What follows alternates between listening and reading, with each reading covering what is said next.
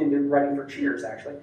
I have not sucked. I started a new job yesterday on a show. It's a show that's been around for a while, and it's a little different than the shows I've worked at. I've done this for 35 years, right?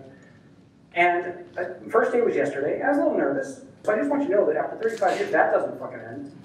You could decide to just act or speak in a way, just by yourself, that would make a room full of people laugh, maybe a world full of people feel like this. You want to get there. If you're very lucky, you will have positive fuel in your life, and that's when all the adults and the teachers and your friends are right behind you. They got your back, and they're saying, look, we believe in you. You're going to do some great stuff out there.